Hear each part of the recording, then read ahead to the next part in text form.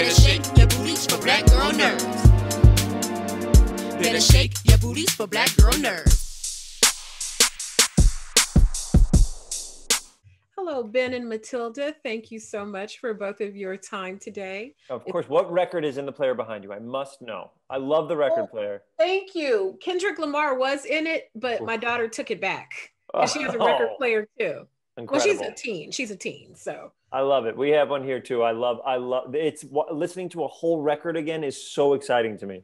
I know, just the little scratchy sound, and really makes me feel young, and remember the whole box set and the whole thing on the floor. But of course, yeah. Matilda is looking at us like I have no idea what you are even talking about, but that's okay because you know about Flora and Ulysses. It was super cute. I love a supernatural squirrel and how you guys all got together with it. It was super duper fun. Beginning with you, Matilda, Flora is so sweet and so kind, and she sees the beauty in everything, in people and in animals. What is the best part about playing a character like that? I see your animal creeping in the shot with you. Yeah, Billy over here. Yeah, it was great. I love Flora's character, and I love the journey she goes through. You know, she starts out kind of closed off and not wanting to see the good in the world, and then she starts to because of Ulysses. So that was just, it's really great to play around with that, and I loved getting to play her. What I really liked about your character is her fantastic vocabulary. I love when kids know how to use big words properly in sentences, and I feel like you're kind of, for the young people who are going to watch, you're going to teach them a bunch of new words. So can we add teacher to your resume now? I don't know, I guess.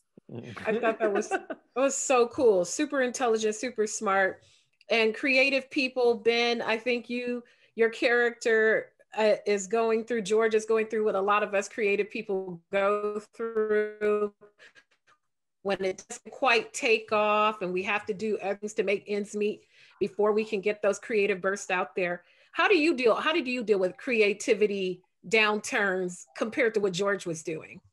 Yeah, you know what? That's a great question. If I'm writing or something like that, and I'm starting to have writer's block, there's a couple things I do. One is that I try to finish the piece and try to finish the thing, because I think a lot of times it's so easy to just give up and stop. And I force myself to finish it because then at least I have a finished product and I can work from there. And one of the other things I did was when I was starting to do comedy, I would be taking classes of comedy, and then I would be teaching, and I would be interning, and everything would be comedy. And one of my teachers, Christina Gaussis at the time, said, "You're not going out and living life. You need stuff to make art from. So go out, like go on dates or go to the zoo or go to, you know what I mean?" So I find it's important to remember that stuff as well, and remember that the inspiration is out there for you to grab, and then you can create off of that. And you know, some of the best comedy comes from tragedy, and if you never leave the house, you don't experience any of that either. That's true. That is true. You know, kind of a dark way to look at it, but you know, you get what I mean. I understand totally. Matilda, what was really cool about the squirrel is we know as viewers that the squirrel has to be added to the film to do all of the cool things that we enjoy as an audience. When you're filming your scenes and the scenes are with Ulysses, what are you looking at? Do they give you a little play squirrel to look at? What are you seeing when you film these scenes with him? Yeah, so a lot of the time it's nothing at all. A lot of the time it's just air that I have to look at. Yeah, so it was kind of hard and interesting too to kind of like have to bond so much with something that's not even there. But you know, sometimes it was like this gray stuffed animal that was like creepy. So it was like really interesting and difficult, but still good experience. Definitely. For you, I loved all of the kind of slapsticky things you got to do in this film too. That's really fun. You know, a lot of physical humor and sort of thing, before you have to go out and do all that slapstick and herky jerky and all that kind of stuff you have to do, do you have like a little mantra that you get in your head, like, stay on the 1 and 2, or, you know, how do you get yourself ready to go out and do that slapstick stuff? You stretch. First of all, you got to stretch. Second of all, that's so funny. There's a scene that Matilda and I do where my hand is like, gets do it for me. Someone do it for me. Tranquilized.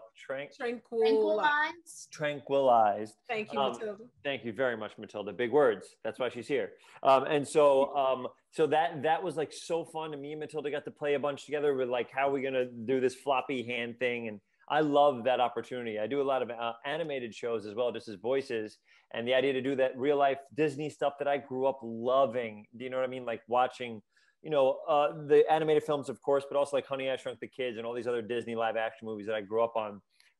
I just love that. I was like, oh my goodness, I'm doing like a Disney beat in a Disney movie. This is crazy. So the biggest thing I can say is stretch beforehand, because you will pull a muscle trying to be funny.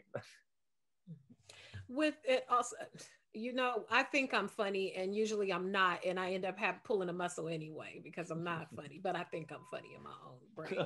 Perfect. All you had to do is stretch. You're already funny. Just stretch it out. I'm going to work it out.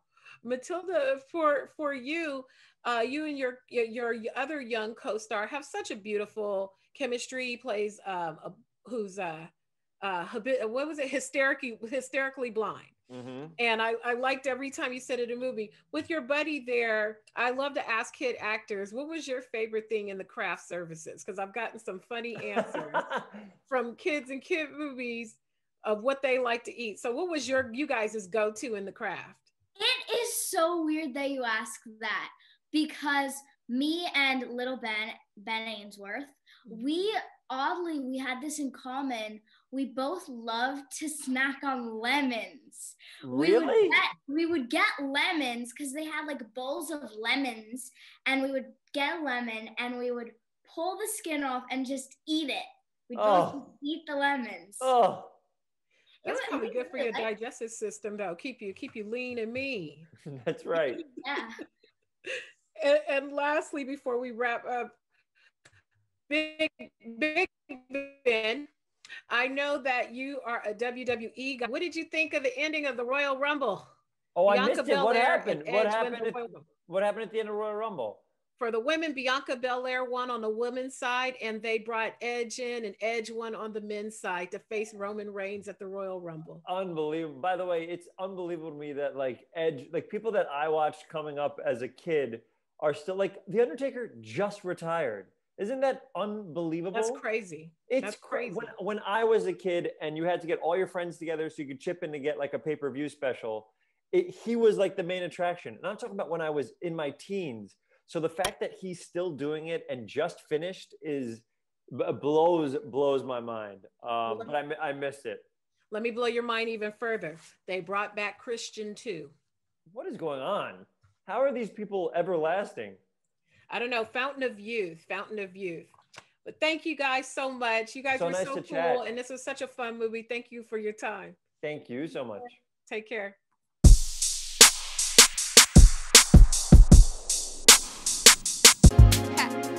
Better shake your booties for black girl nerves.